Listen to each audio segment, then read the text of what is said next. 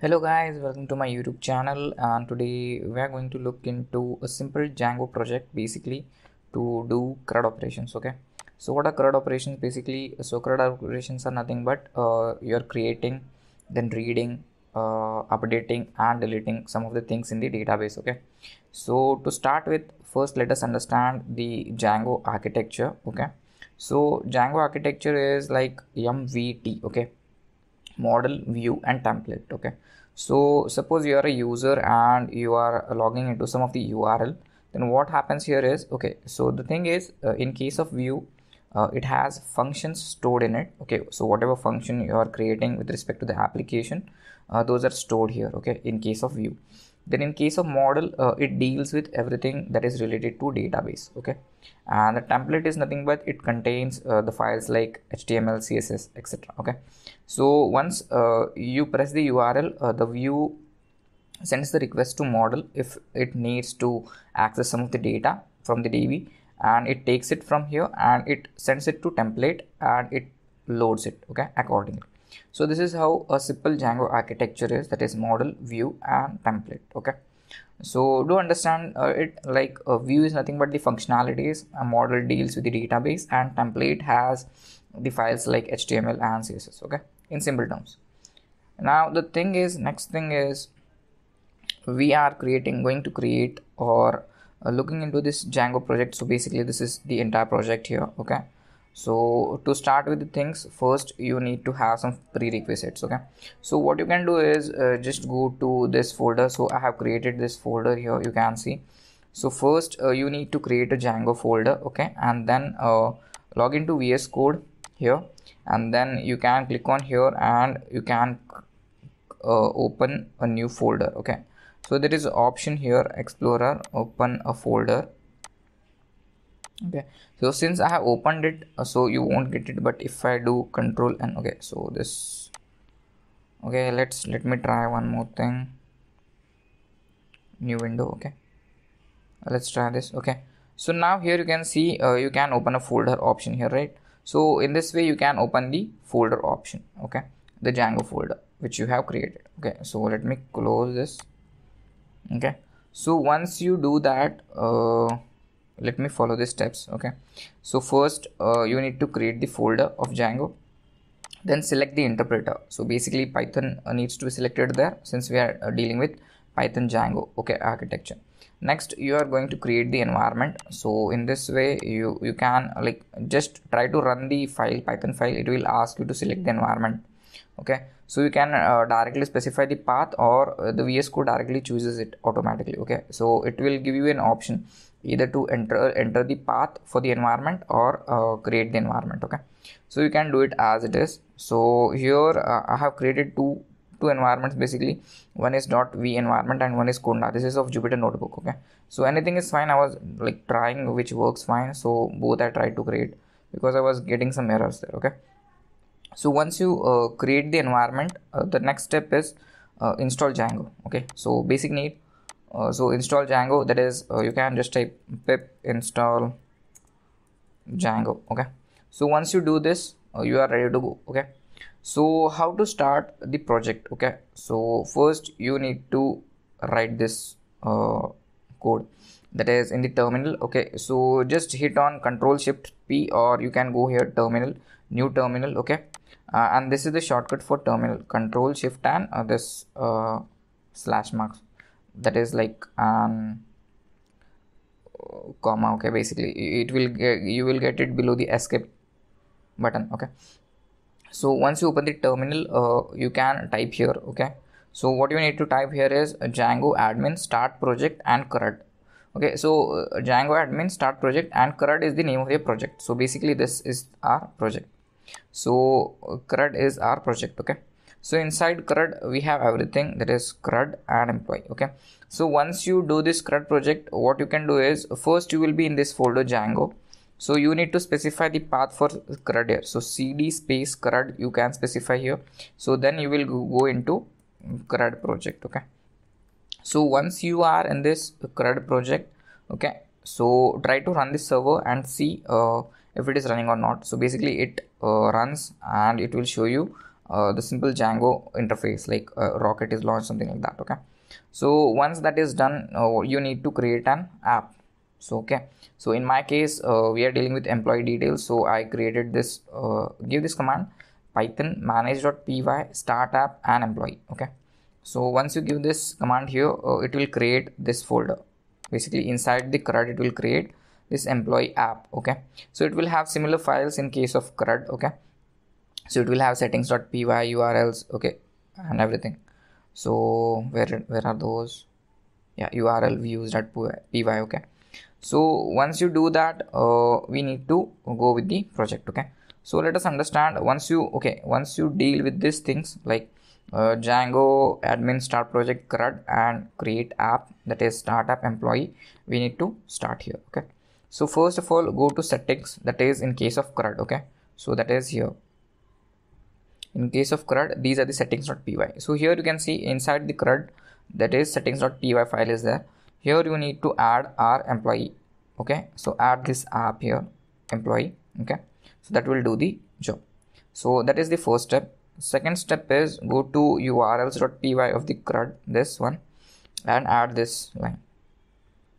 Okay, so and whatever libraries I have imported here, try to import them. Okay, so I'm going to just explain the code here in brief. Okay, so and I will also push this code in the GitHub.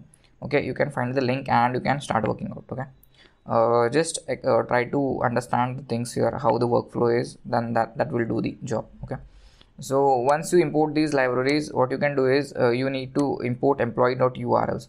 So these urls are nothing but these urls. Okay, so that is employee, show, edit, update and delete. Okay, and once you do this, you need to create the models.py.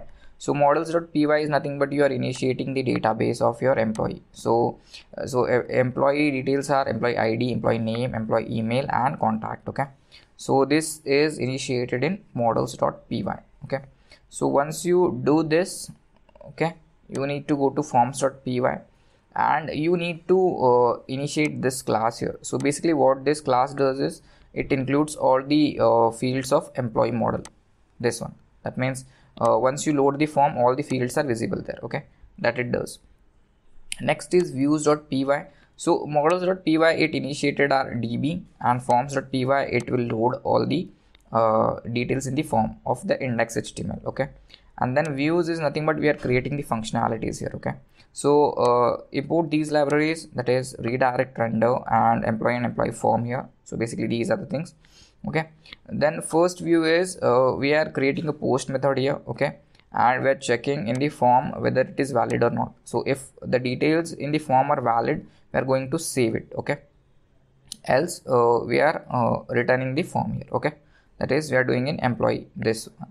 Next is show. So basically it will show you the details of all the employee objects here. Okay, and next is edit. So the basic difference between edit and update is, so edit will redirect you to the edit details of the employee objects, and update, it will save it. Okay, so it will save whatever changes you have made in the db itself. Okay, and if it is valid, then it will save it, else it will redirect to this. Okay, edit.html. And destroy is nothing but the delete method. Okay, so there are 4 methods here: show, edit, update and delete. Okay, so delete is nothing but destroy. So we are getting the employee ID and we are deleting it. Okay, that is nothing but delete.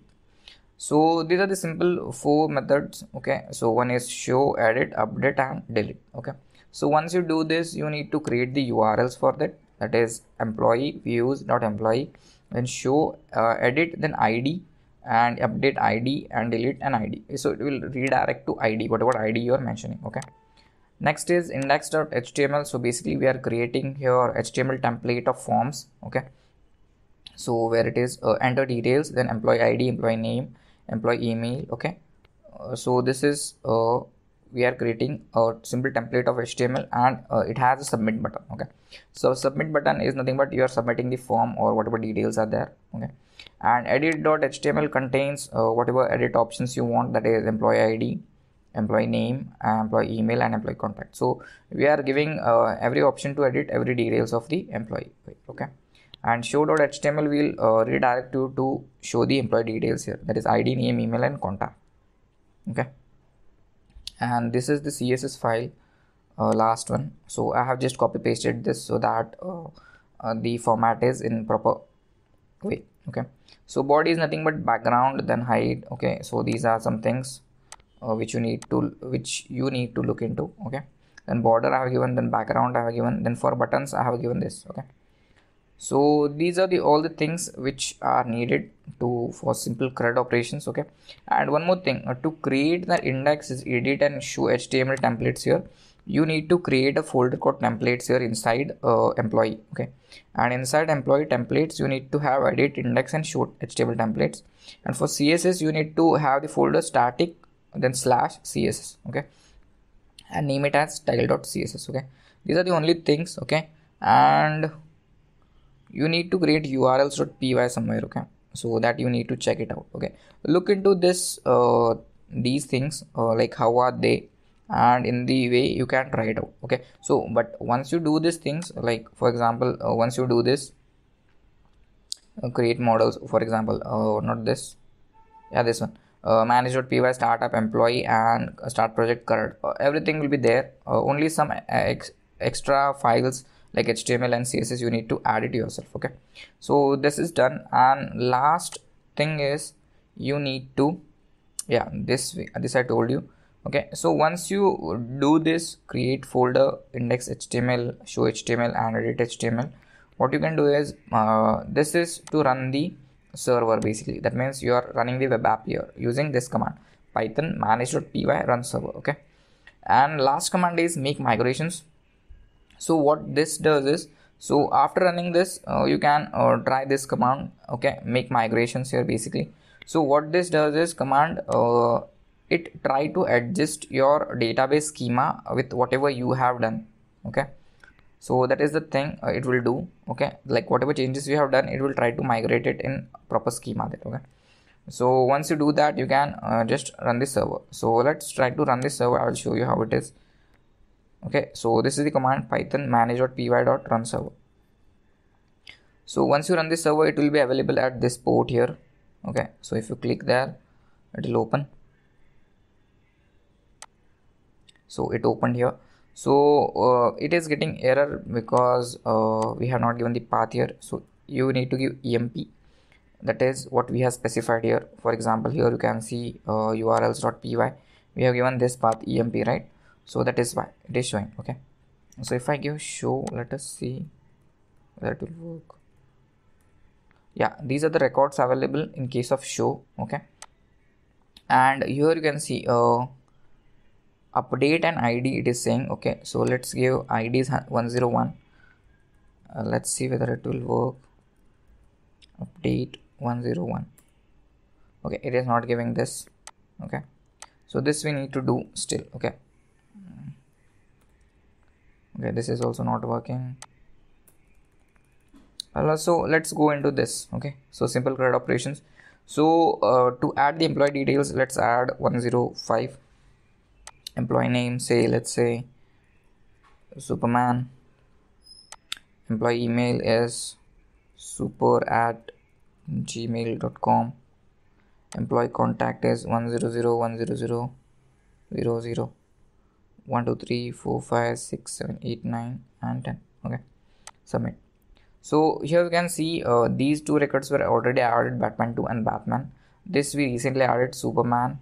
Okay, you can delete this. So let's delete Batman 2. So it deleted. Okay, and if you want to edit this, so in here you can see the last digit is 1. Okay, so let's delete this and add 9 and click on update. So it updated accordingly. Okay, and to add new record, you can just click here and let's add one more record, 1 2 3.